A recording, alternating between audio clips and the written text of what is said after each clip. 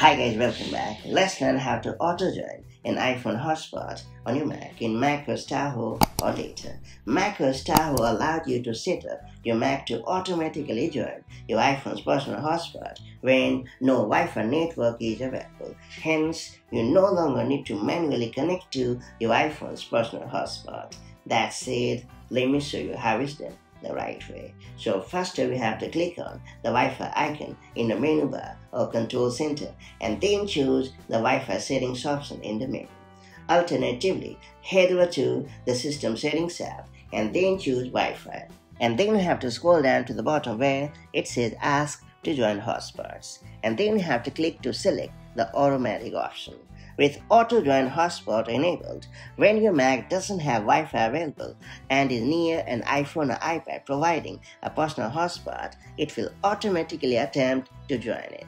It's worth pointing out that the auto join works with family sharing as well, so you can set up your Mac to automatically connect to a family member's personal hotspot or allow their Mac to automatically connect to yours, and that's pretty much it. So that's how you can easily set up and use the auto join feature in macOS Tahoe or later. Now that you have unlocked this super cool macOS feature, make the most of it so that your ongoing work is never interrupted due to poor Wi-Fi network, and I'll catch you up in the next one.